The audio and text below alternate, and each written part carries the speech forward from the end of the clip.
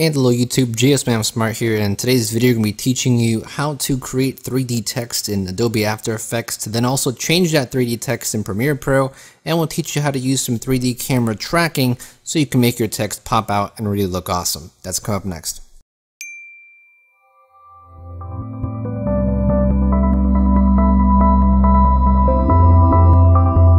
What's up guys, GSmanimsmart here today with another brand new video for Tutorials with GS. Thanks for stopping by, glad to have you in another video. If you haven't been new to my channels, new to my videos, I want to welcome you as well, and I encourage you to subscribe to the channel. Plenty of the tutorials regarding After Effects, Premiere Pro, video editing, audio editing, image editing, all kinds of cool stuff. So if you're interested in creating things using the Adobe products or even some of the free products such as Audacity or GIMP, a lot to learn on the channel, and I encourage you to hit that subscribe button as well as that post notification bell so you can stay up to date with all the most recent videos. So here we are in Premiere Pro, and I have a stock footage clip of someone walking through a forest. I got this over for free at Video Blocks. Lots of cool stuff over at Video Blocks if you want to check that out. As you can see, we're just walking through the forest here. Now, what I want to do is add some text to this, but I don't just want to add, static text or text that's on top of the video. I want to add text that it makes it look like that text is part of this scene. It's part of the forest. And how we can do that is through After Effects, through 3D text, and through camera and motion tracking. So the first thing we're going to do is if you have a clip in Premiere Pro, you want to bring it to After Effects. If you already have that clip in After Effects as a composition, you can skip this step. We want to go ahead and right click this and click Replace with After Effects Composition. Want to make sure you have After Effects open as well, obviously, and we'll just save this to our desktop. This is fine for now. Don't need to name it anything crazy. And as you can see, this brings a new composition with the same length that your clip is, and we can do our work right in here. Now I'm going to pre-render it real quick so we can work in real time, so be back in just a second. Alright, so we have it pre-rendered. What you want to do next is go up to Workspace, which should be in your window panel, head to Workspace, and you want to click Motion Tracking, which is this one right here. And from here on, what we want to do is click Track Camera. Make sure you have your composition selected, otherwise it'll be grayed out and you can't click anything. So click your composition here in the timeline, and then click Track Camera. Now this will take a bit to analyze the footage in the background depending on how large your file is, depending on how long your file is, will depend on how long this takes. This dialog can pop up, but you can just ignore it, press OK, and it's fine. You'll see here it says Analyzing in Background, step 1 of 2. Once both steps are complete, we can go ahead and continue on this project. The cool thing about this little effect though is that you can still work in After Effects and other compositions. You can still work in Premiere Pro and still work in After Effects both ways actually, while this is still analyzing in the background. So if you have something else, you can do that in the meantime. Now if you actually go over to your effects panel, which is right here on the left side, you'll see a status section on the left here, which tells you how many frames it's gone through, how many frames it has to go, and how long approximately it'll take to get through analyzing in background. So my video just finished camera tracking, and you'll see that we have a bunch of little X's here. Now if you play the video, these X's will go away, so you have to pause the video and you'll see X's in the 3D space 3D plane here.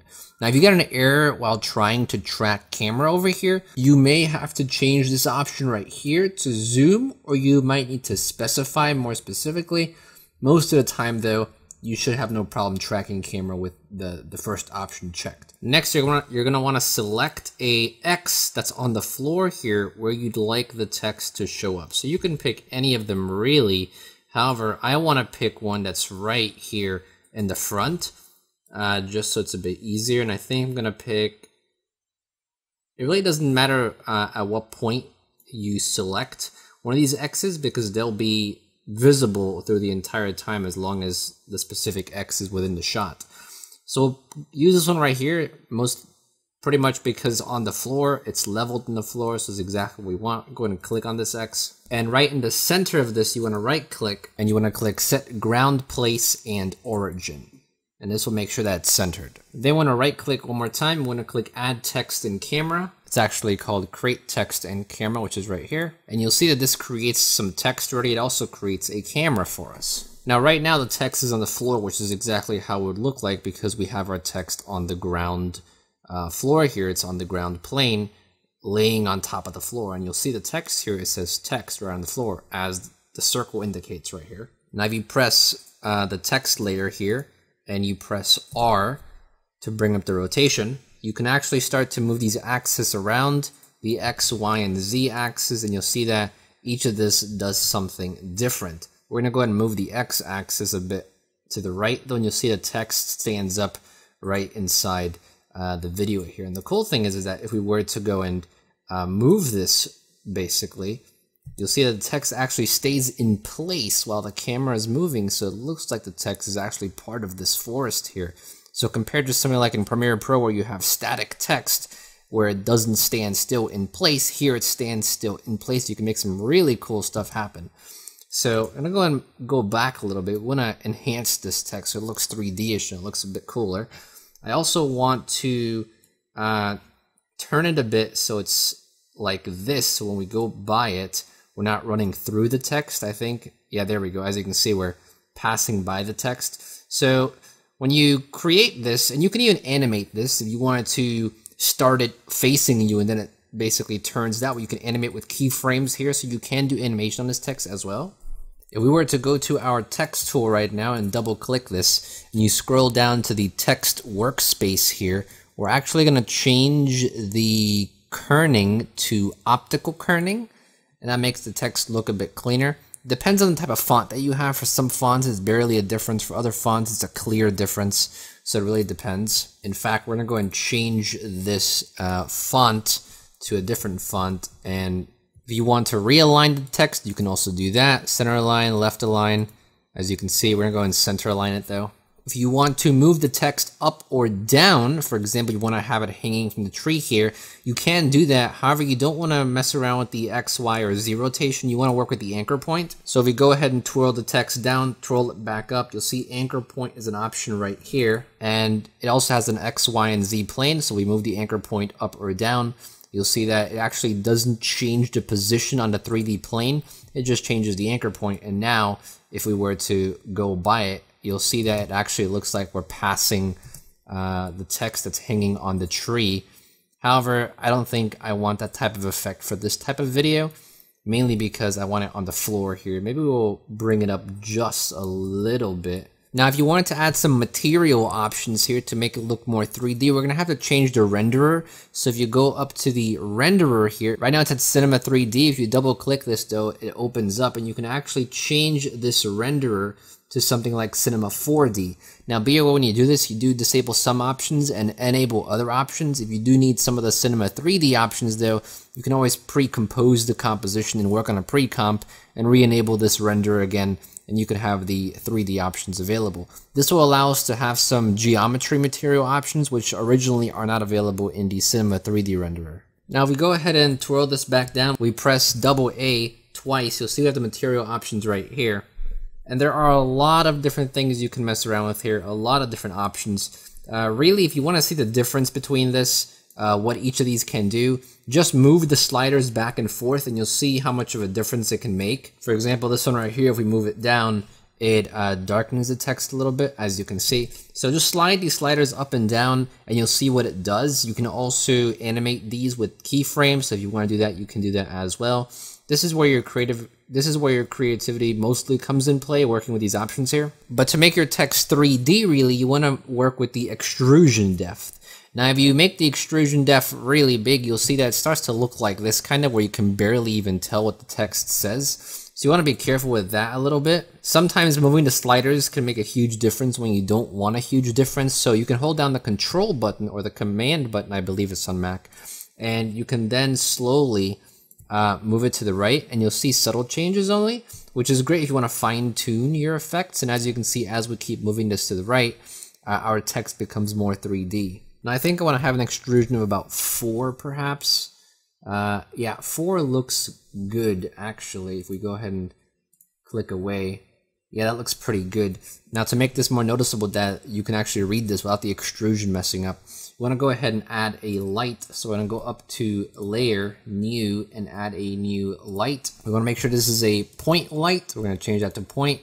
Make sure your smoothing's at 100. Make sure this option here is set to smooth. 500 and 500 should be okay, and we do want to cast shadows. For these options, once again, you could fiddle around these and experiment. I'm going to pick 70% and 30, and we're going to press OK. And you'll see now that we have a light that's basically behind the text. And because it's behind the text, it's black like this. You can't really tell a difference. For this next part, you want to make sure you have your parent column enabled. And to do that, just right click at the top here of your layers, at the very top of the layers where the title bar is. Then go to columns and make sure parent is ticked.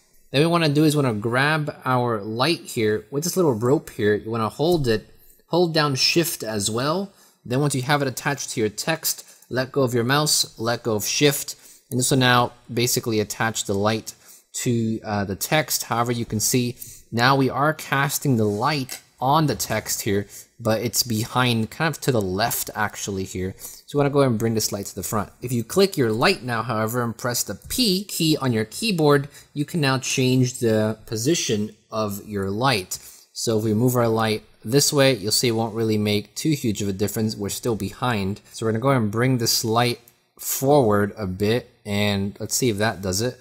All right, so there we have it. We finally got the light to work. Sometimes you have to move these sliders around quite a bit depending on where your text is as well. So I'm gonna go ahead and move these sliders around just a bit, just so I have a perfect light on my text the way I want it. Sometimes these loadings bar at the bottom right here take way too long. You can always change the quality of your composition to 1/4 or 1/2, and that'll actually speed it up a bit. So there we go. I think I like how this looks. I have the light basically in the bottom of the text looking at it, and you can see that the shadows are right behind the text here, which is pretty cool. Now if you do extrude this text even more, you'll see there's a greater shadow behind it, but I think this looks great for now. Now back in our text, if we go in AA again on this to bring up our material options, we're gonna go ahead and add a bevel here. So right here for your bevel option, let's go ahead and select convex. So here's our convex bevel, and you'll see this now adds a nice bevel effect. However, if it's a bit too much, you can always mess around with the settings right here. In fact, for our bevel depth, we're gonna change it to 0.8 perhaps. Maybe 1. Let's see how 1 looks. 1 looks pretty good. So as you can see, the intensity of that bevel effect is determined by this value right here. A lot of other options you can mess around with here, such as specular shininess, different glows, all kinds of cool stuff here. So I encourage you to experiment. This is the art really behind this, to experiment with this. So for specular shininess, maybe I want to have a value of 80 perhaps. Then we might diffuse this to like 70 so that the shininess isn't just in one spot. We want to diffuse it across the text here. And then we might want to duplicate this light actually. And that's very easy just by copying and pasting the light. You also want to make sure you have this selected to the text that's connected to the text here. And as you can see, now it's lighting it up quite a bit. However, I don't want to do that. I want to have this light be at a different spot. You can move the light around here with your mouse just and moving it up and down this way. So you don't necessarily need to use the sliders here. And once again, after a bit of experimentation, you can come up with a pretty cool lighting effect on top of your text here. If you need more lights, for example, you can add more lights. If you only need one light, you can add one light, and you can make them as close as far and pointing to different directions wherever you want them to be. One thing I do suggest you keep in mind as you do this, if you're doing this for a movie or some type of show, or if you're doing it for a title sequence, make sure you make the word the biggest word you can think of, because then when you go back to change this in Premiere Pro, it'll be easy to change because you'll be working with smaller words only. So this is pretty much what we're going to have for now. I'm not going to change the text. I want to show you how to change the text in Premiere Pro. Let's go ahead and save this composition right here. This should suffice for a great tutorial and how to use some of the material options, the lighting, the extrusion, the 3D text, the camera. So hopefully that's helpful to you. Let's head back over to Premiere Pro now here. And if we go to the position where our text is, you'll see now that when we're in Premiere Pro, the text is actually inside here. Now, what I would like to do is, if I had more time, I'd obviously want to perhaps maybe make this text fade in. I don't want to have the text right as the camera goes in, like right when the clip starts. So, in fact, let me go and do that real quick just so we have a bit better of a composition and an example here. So here we go. I just added a couple keyframes here. So we fade in, we fade the text in.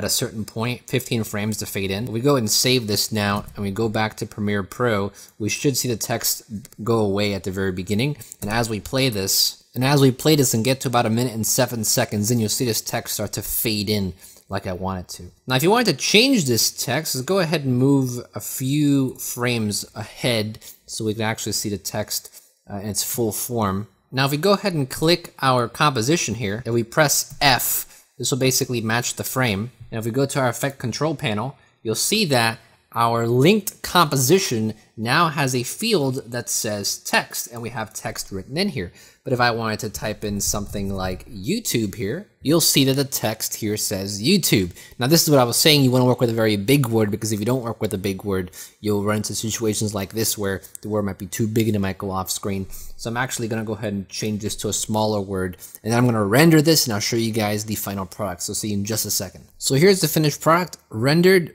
If you take a look at this, we have our text fade in here.